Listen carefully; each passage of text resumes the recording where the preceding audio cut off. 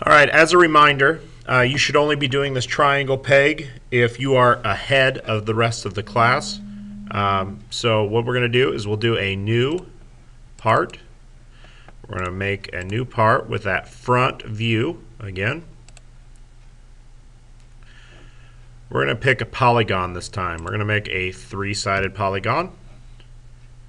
What I'll do there is I'm going to make that polygon stand straight up and down, and I'm going to left click, done. Then I'm going to dimension from the point to the base. I want to make that 1 inch. That'll make all of it 1 inch tall, 1 inch tall.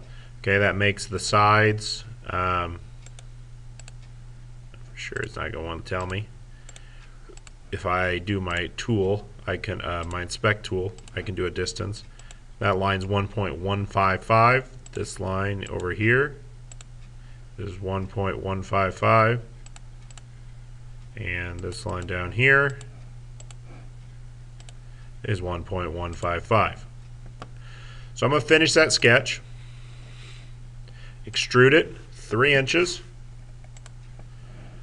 and there's my triangle peg. Again, I'm going to go up here, save. I'm going to save it as a triangle peg in that same place, and there's my triangle peg.